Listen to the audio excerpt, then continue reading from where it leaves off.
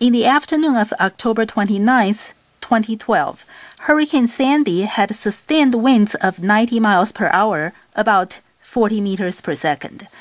Estimate the pressure at the center of Sandy at that time. The density of air is 1.29 kilograms per meter cubed.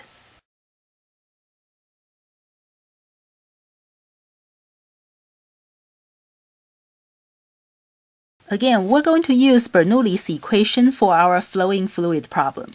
I'll use 1 for the center of Sandy and 2 for a region that is calm.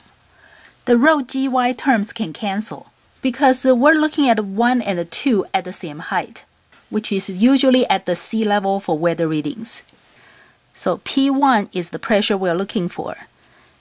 And near the P1, we have air flowing. Density is 1.29 times the flowing speed is 40 meters per second. So 40 squared. And on the other side, we have the atmospheric pressure at the calm region at the sea level. So this will be our normal atmospheric pressure, which will be the standard one is 10 to the 5th pascals.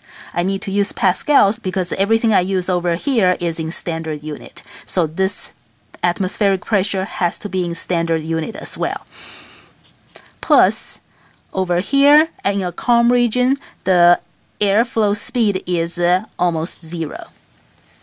So I can find P1 to be 98,968 pascals.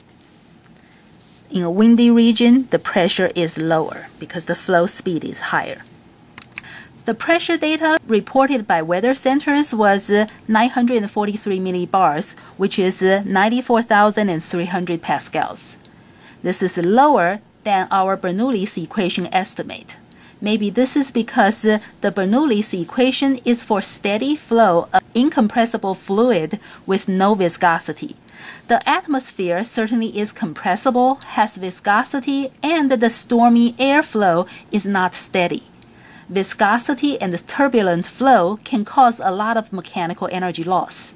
Therefore, the real pressure should be lower than the estimated value from our ideal model.